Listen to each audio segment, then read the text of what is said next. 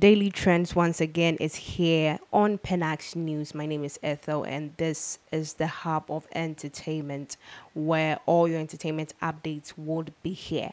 And so let's talk about Kanye West coming back to collaborate with Adidas. Yes, so if you're someone that had followed Kanye's split with Adidas, there were some reasons that he had to split from Adidas. And so Adidas is a shoe company whereby it's owned by a German, and you could see that they have produced a lot of shoes and with different designs as well. And so recall that Kanye West decided to part ways with the brand due to one or two reasons. And people have speculated that this particular pattern really evolves around his reputation, as Kanye West is one of the biggest names when it comes to the music industry. And so there has been some reasons why Kanye West initially parted ways from Adidas. And so, yes, there were some reasons, especially on the side of financial constraint. There were some rumors concerning Adidas stealing the designs of Yeezy. Yes, Yeezy too is a shoe brand as well. So Adidas trying to steal the designs from Yeezy as well as the entire company of Yeezy. Now, Kanye West was actually the ambassador, the face of Adidas until certain controversies came out, and he himself came out to say that it was through his lawyer that he had to see certain signs of people trying to take over the Adidas business without his consent, to the extent that it went through some financial losses, and he had to come out to say that, look, I've had enough of this business entity and all that. I know I'm a businessman, but when it comes to things like this, I am not interested. So all I have to do is to part ways in order for my Yeezy brand to stand. And so this was the headline in which he said he wanted to part ways from Adidas. And also, there were some attempts in stealing, or let's say in selling his company, when Adidas at a point in time had a loss from their brand, and seeing that Yeezy is trying to build up from scratch, they had to get some collaboration in order to sell the company.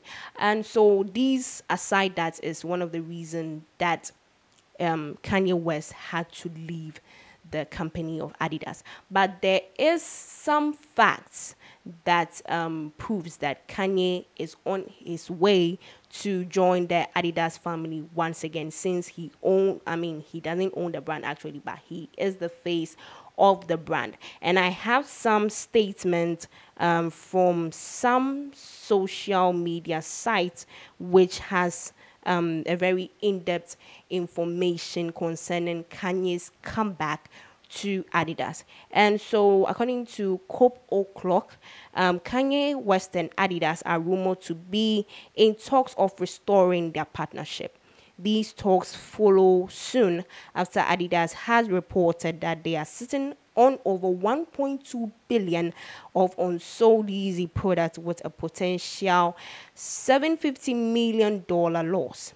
And so, yes, this is also one source of proof that Kanye is really coming back.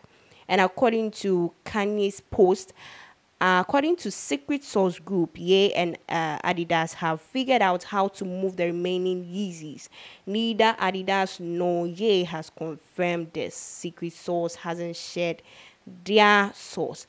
And so one more evidence or confirmed site from Highs Nobility says that today Adidas confirms in a statement that it has taken the decision to terminate the partnership with Kanye West, real name Ye, immediately, and production of Yeezy brand products and stop all payments to Ye and his companies, and that will stop the Adidas Yeezy business with immediate effect. The statement also read that as a result of Kanye's action, Adidas is expected to have a short-term negative impact up to 250 million euros on the company's net income in 2022, given the high seasonality of the fourth quarter. Adidas' announcement follows the Balenciaga's statement to independently break up with Ye on October 21. It looks like the fashion industry is finally divorcing Ye over his recent outburst. So this particular statement was the time where he had to part ways with Adidas due to some statements released on social media, and then Elon Musk also saying that on his Twitter platform had to suspend that particular account to up to date. We haven't seen Kanye West on Twitter in recent times, but the same site also has given some indications on Kanye's coming back, that Adidas is estimating that the loss of its Yeezy business will cost up to $1.3 billion, according to experts. The extenuating factor is, of course, the money. Adidas estimated approximately $2 billion in yearly Yeezy sales, according to analysts, nearly 10% of Adidas' overall revenue. A press release Adidas issued on February 10th points to 2024 as the year that Adidas turns it all around. The numbers speak for themselves. We are currently not performing the way we should, said Adidas CEO Bjorn Gulden in that said release.